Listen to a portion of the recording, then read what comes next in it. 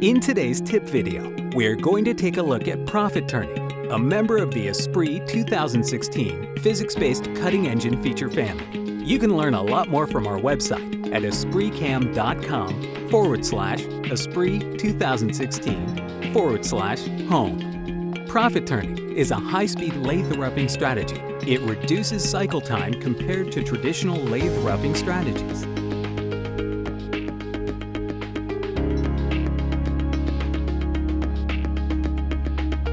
First, let's look at a test cut video. The groove on the right side has been cut with a traditional zigzag strategy. The traditional strategy produces irregular cutting forces and produces high cutting forces on the tool insert, vibration in the corners of the part, and inconsistent chip loads throughout the cut. Now, these issues can be resolved with ProfitTurning. ProfitTurning uses round inserts to roll in and out of cut. It maintains constant tool engagement and substantially reduces residual stress on hard materials, such as superalloy.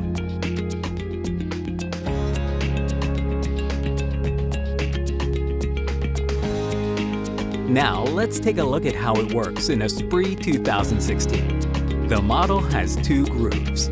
The one on the right side has been cut with a traditional zigzag strategy. Let's cut the groove on the left with ProfitTurning.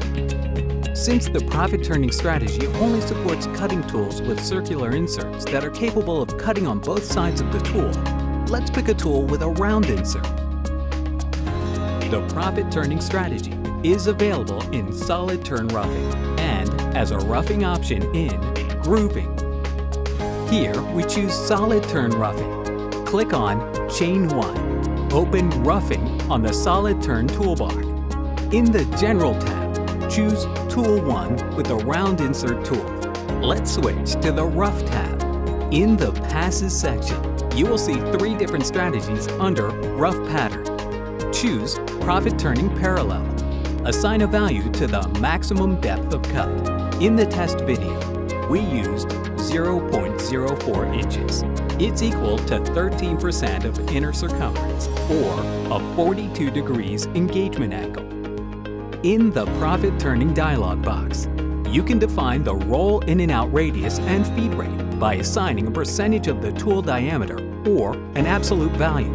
The default roll in and out radius is set to 150%, with the feed rate set to 100%. Minimum trochoidal radius is set to 10%.